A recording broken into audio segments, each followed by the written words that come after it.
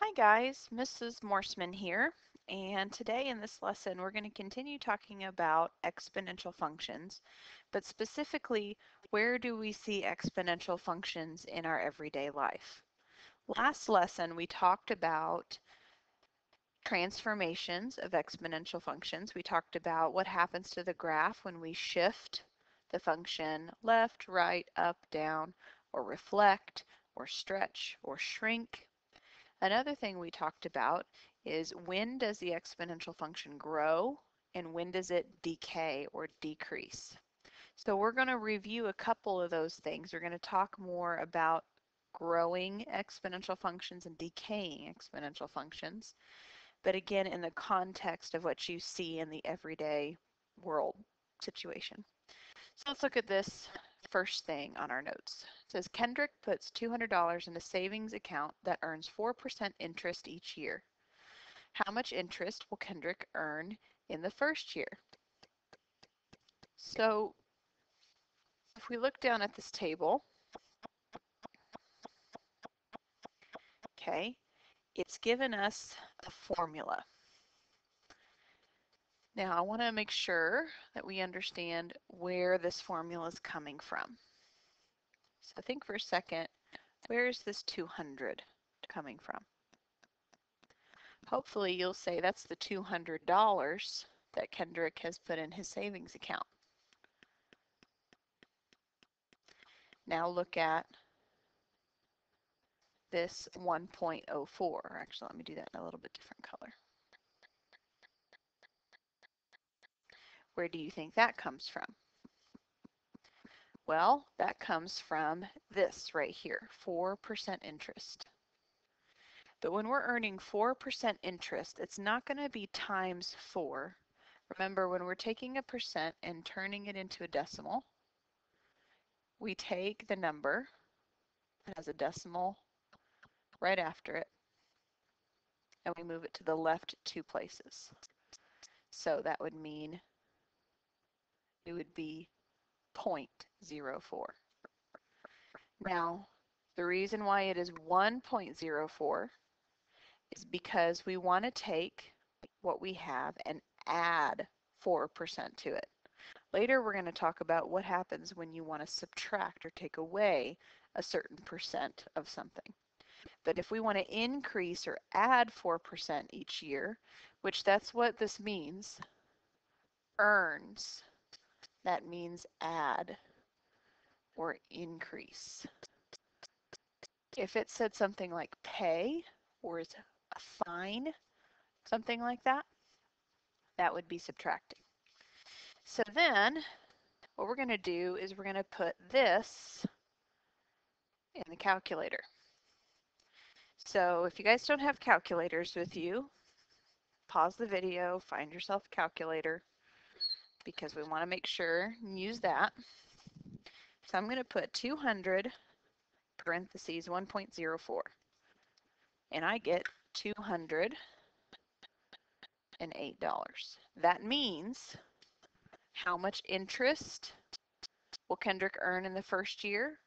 He started with 200, and at the end of the first year he'll have $208 in the account. That means he earned $8 interest. That's how that works. And what is the total amount of money that Kendrick will have at the end of the first year? Well, that's the $208.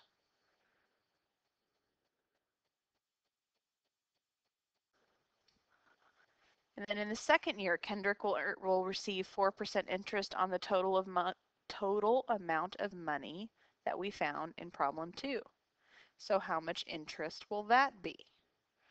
Well, again, we'll look at the table, but again, so if I want to look at the next year, now we have $208, and then we're going to multiply by 1.04 again. So there's the 4%. He's earning interest, so that's why we add it to 1, and we get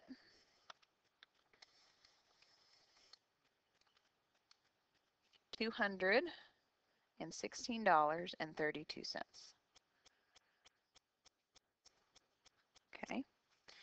So what we're actually seeing here is an example of an exponential function, because exponential functions, what you do to get your new answer each time is multiply by the same thing each time. So what is that thing that we're multiplying by? It's this right here, the 1.04. So each year you take what he has in his account and you multiply by 1.04 and you get your new amount. So if we look at this table, what's in the brackets here, that's what we had in year one, 200 times 1.04. And if we're going to do it again, then we're going to multiply by 1.04 again. Well, if I'm multiplying by 1.04 twice, what's a different way to write something that you multiply times itself 2 times? Like if I said 2 times 2. Another way I could write that is 2 squared. Well, look over here. 1.04 squared. So if we put 200 parentheses 1.04 squared in our calculators, we're going to get out this 216.32. The answer that we got up there. So we could keep going. In year 3, this would be 200 times 1.04 to the third power. So if I put that in,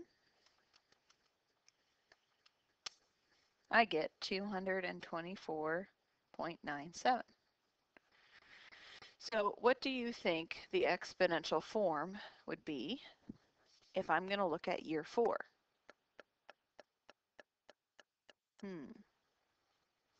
I hope what you notice is that the exponent corresponds to something here.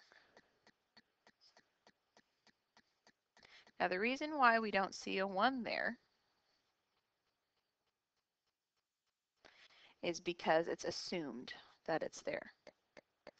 So if I want year 4, this would be 200 times 1.04 to the 4th. And if I want year 5, this would be 200 times 1.04 to the 5th. So let's do both of those.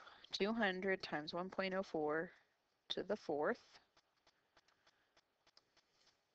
We get 233.97. And then 200 times 1.04 to the 5th. We get 243.33. So what I want us to take away from this is to understand if we are increasing by 4%, so we get 4% interest, it is 1.04. That is what we're multiplying by each time. I also want you to understand that the year corresponds to that exponent. So in number 5, where they want us to describe any patterns, we've already talked about that. So we could say the year is the exponent.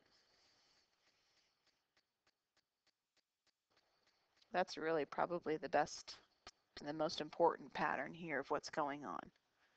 So if I want to write just a general equation for the amount of money he's going to have in that savings account after T years, all that would be different is instead of actually putting in a number for the year, we would put in T. So that's why this is an exponential function, because the variable is in the exponent. And we could say this is equal to the amount in his account. Okay, so that's just a little taste of an example of where we could see exponential functions. If you actually, we'll just go to the next page. So This paragraph up here is basically just talking about how whenever you put money into a bank, the reason why you get money, like you get interest, you receive interest, is because we're loaning money to the bank and they're actually using that money in the stock market. So they're making relatively safe bets on the stock market to invest your money, and then you get that money back. That's how banks make their money, is by using our money to invest. So that's kind of crazy to think, but we really do need banks because it's a place to keep our money secure for the most part. And if you guys know about, several decades ago, we had the Great Depression, and that's when the banks they couldn't pay back people their money because they had lost it in the stock market.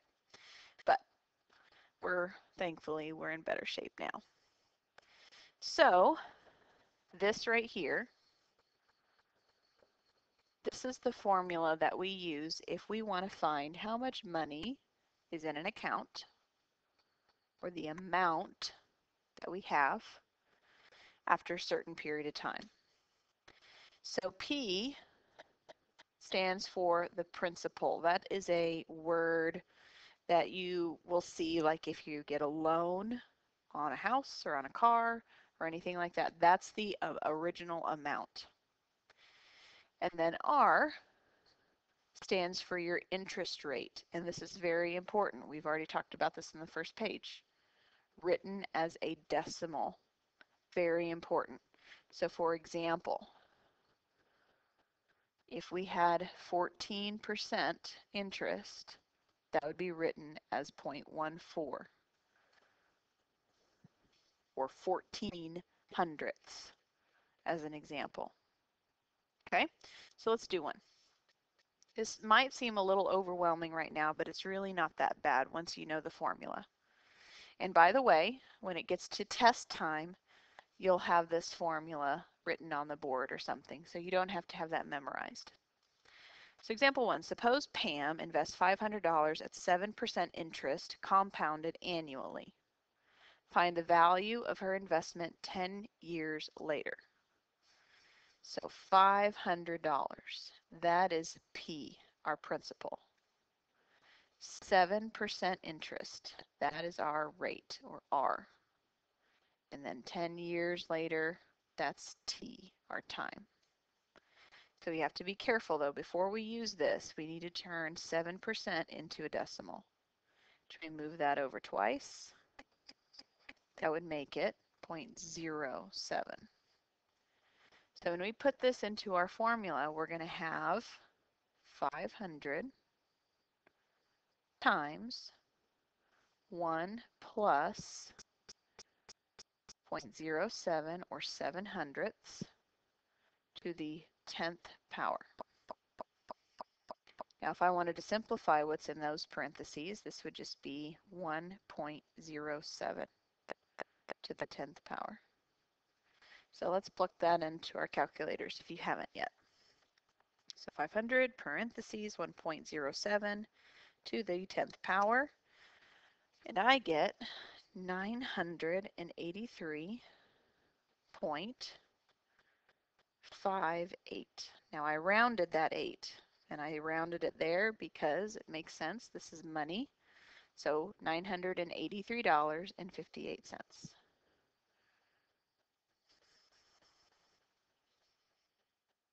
Let's look at another one. Suppose John invests $1,000 at 5.3% interest compounded annually. Find the value of his investment 30 years later. So again, 1,000 is P, our principal. 5.3% interest is R. That was bad R. Okay. And then 30 years later would be T.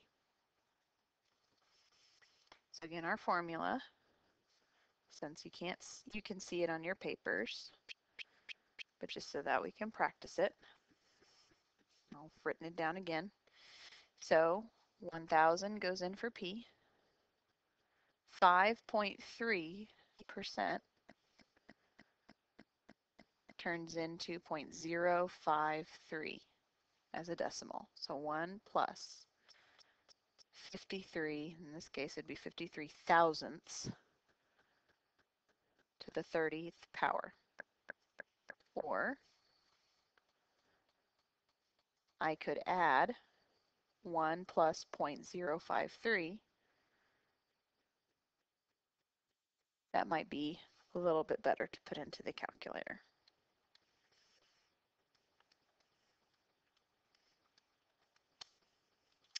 And we get $4,708.16.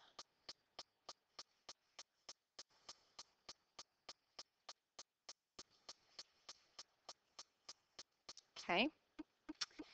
Now, I'm not going to switch over to a calculator, but I'm going to talk about what you're going to see, because this next part says let's look at a graph of John's investment on your calculator. So what you would see if you put this into a calculator, you would see something like this.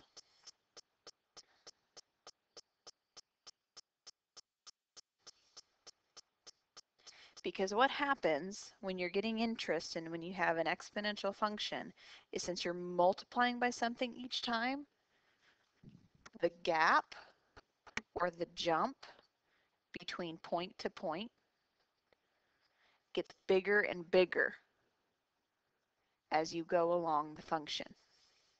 So like the space or the distance from point to point gets bigger. So if that happens, so if you are increasing, we call this an exponential growth function, because it is growing. Okay, so let's talk about maybe a different type of situation. So when you put money into the bank, hopefully you're earning money on that. Well, sometimes there are situations where you lose money. So for example, when you buy a car, the second you drive that car off the lot, it loses some of its value.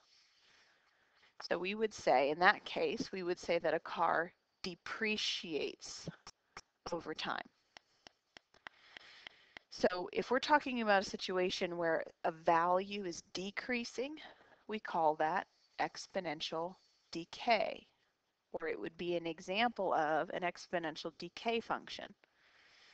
So the only difference between the formula that we just used on the previous page and what I'm going to show you now is, in this case, you're taking away, so instead of plus r, it's going to be minus r.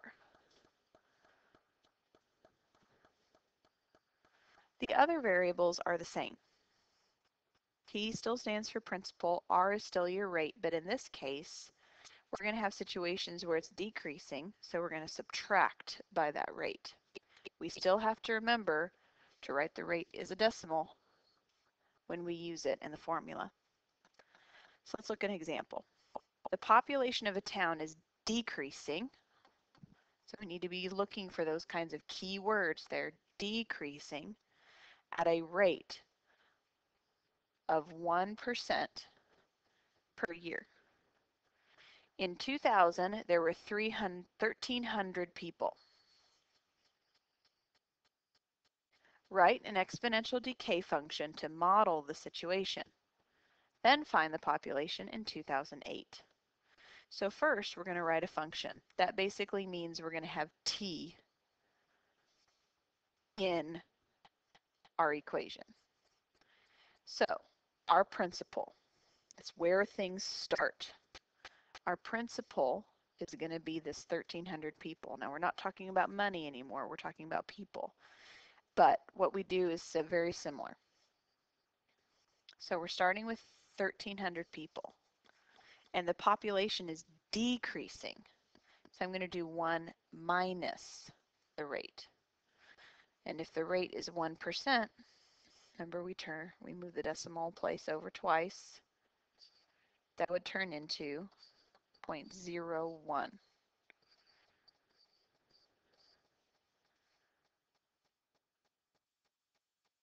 And they want me to write a general function first, so I'm going to leave it t.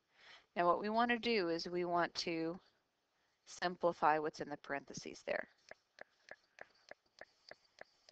And if you put that into your calculators, 1 minus 0.01 is 0.99.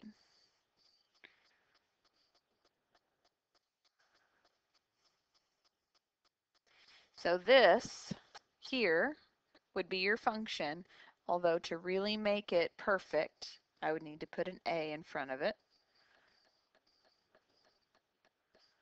Oops, not 1, 0.99.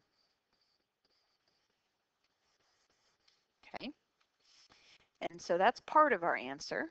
So I'm going to box that, but I'm not all the way finished because it says then find the population in 2008. So am I going to put in 2008 in for t? If you're working too quickly, you might be tempted to do that, but it's not 2008. When does it start? It starts in the year 2000. So how many years have gone by between 2000 and 2008? 8 years have gone by. So I'm not going to plug in 2008. I'm going to plug in 8. So then if we do that in our calculators, we get 1,199.56. Now, earlier it made sense for us to put 2 numbers after the decimal place. But what are we talking about here? We're talking about people. So does it make sense to have a part of a person? No. So this 0.56, we're going to round that to the nearest whole number, which would make our answer 1,200. Because that would round the 9 up, which would round that 9 up, which would then finally round the 1 to 2. So 1,200 people. Okay, let's do another one.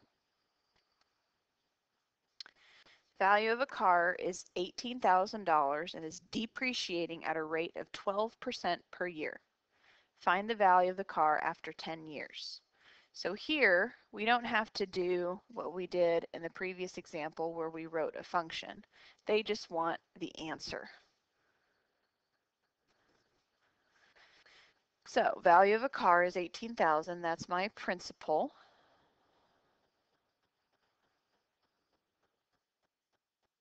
It says it's depreciating. It's another word for decreasing at a rate of 12% per year. So 12% in decimal form would be 0.12. So I need to do 1 minus 0.12. And I'm finding the value of the car after 10 years. So I can plug this into my calculator the way it says, or I can simplify the 1 minus 0.12, this part right here, to 0.88. So let's see what we get.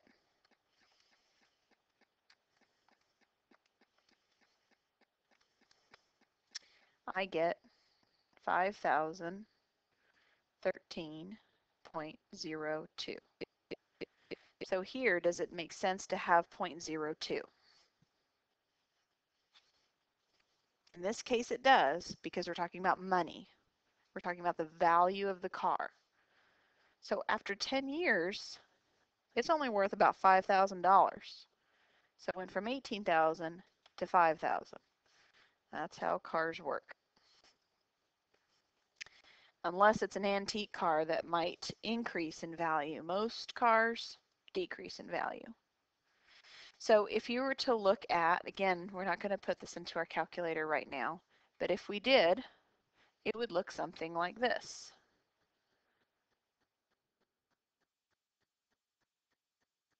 Okay? Because it's probably never going to happen to where the car is going to be worth $0. It's always going to be worth something, maybe not much. And then the car is never going to be worth a negative amount, but it's going to start off, and maybe I might try and do that a little bit better. It's going to start off worth more, and then its value will decrease. So when that happens, when you see the word decrease or depreciate, that would be called an exponential decay function. Decay means something very similar to decrease or depreciate. Now, all of these cases that we've talked about in these couple pages were if it's calculated once a year. There's going to be times where things are calculated more than once in a year. So this table here is to help you understand that vocabulary when they say something is calculated or compounded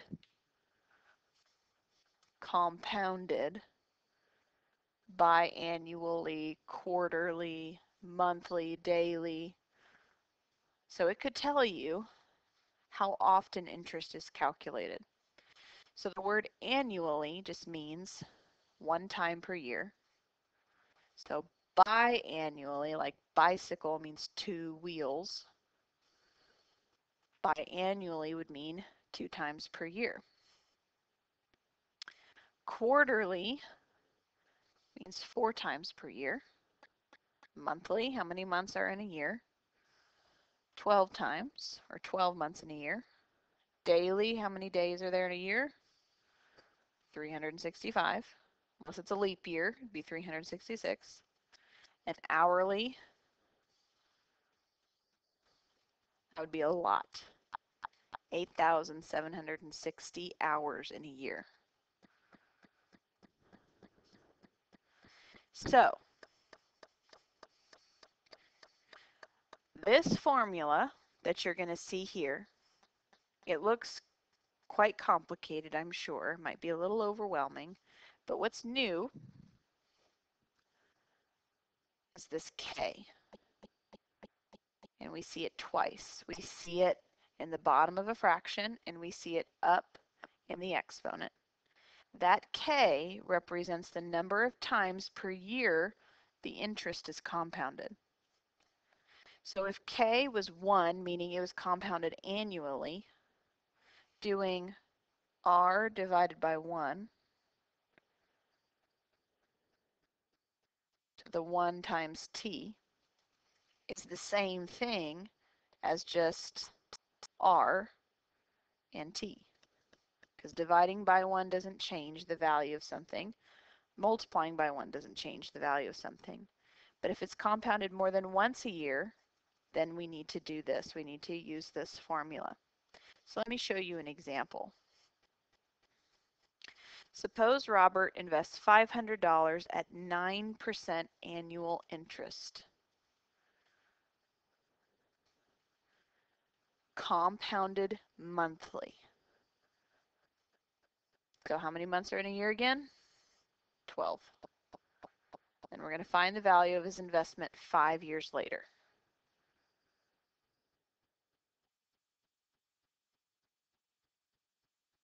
So 500 is our principal, our starting amount. We are increasing, so we're getting interest, so we're going to add. And then 9% annual interest turns into 0.09. But I have to be careful. I'm not just going to add 0.09. I need to put 0.09 over 12, like that, because I'm compounding this interest monthly. And then I need to put that, let me scooch this up a little bit. I need to put that to the 12 times t. Now, I don't have to leave it t though, because they actually tell me how many years. So it'd be 12 times 5, like that. So let's simplify some pieces. Let's first simplify this right here. So I'm going to put into my calculator 0.09 divided by 12. And I get 0.0075. So I'm going to instead write 1 plus 0.0075, like that. And then I can also simplify 12 times 5. 12 times 5 is 60. So if I put that into my calculator,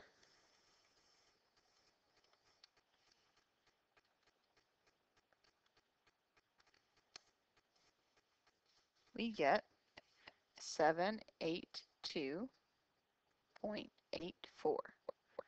And does this make sense to have 0.84? It does, because we're talking about money, so we can have 84 cents. Now you might be asking, why didn't I simplify what's in the parentheses? I totally could have. I can put that into my calculator and simplify that.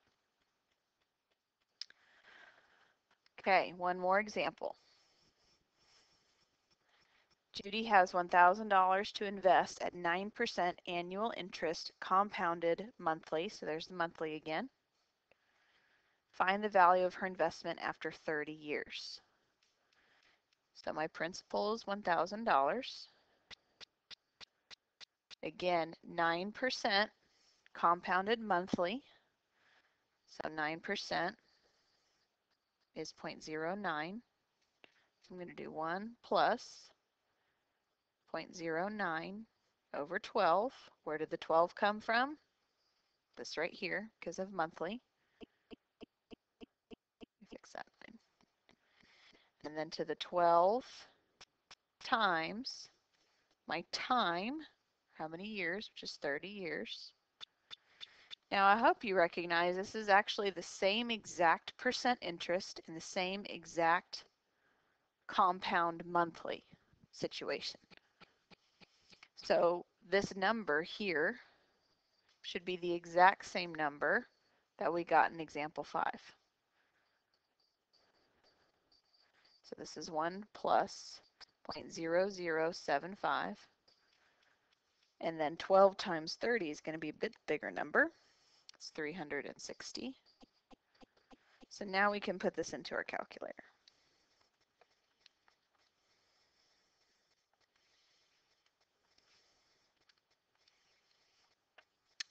And I get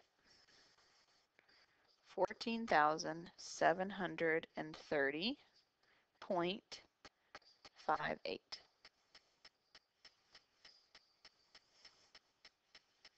Okie doke.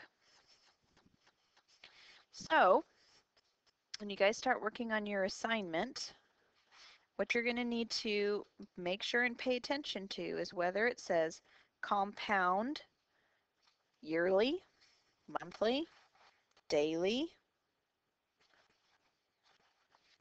Okay. Actually, I just looked. You might have been just confused. I just looked that your notes actually doesn't say in this one compounded monthly. It says compounded quarterly, because I was wondering about that. So your notes actually say quarterly. So let's talk about how this would change.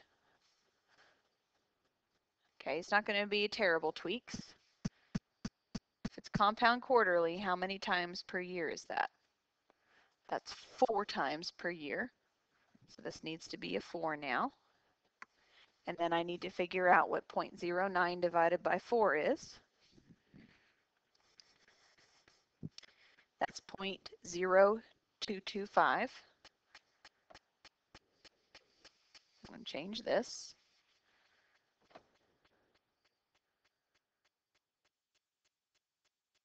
I'm going to plug that in again, but this time I'm going to plug it in with 0.0225.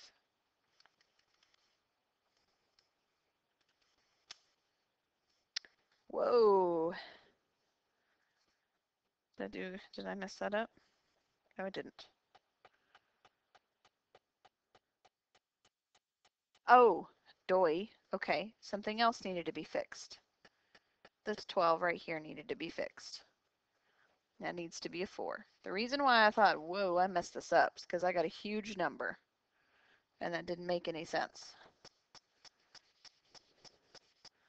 But this is what you do when you're working math.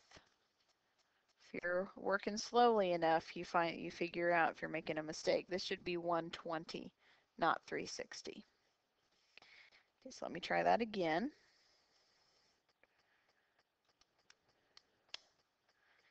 Okay.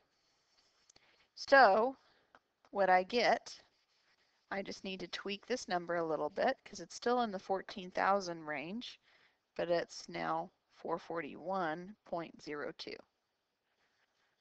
So what that means is actually he would have gotten more money if he had it in an account that compounded every month.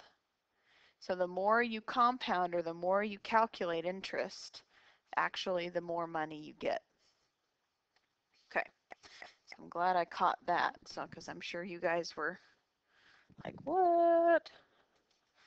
Okay, so your assignment is the exponential growth and decay word problem worksheet.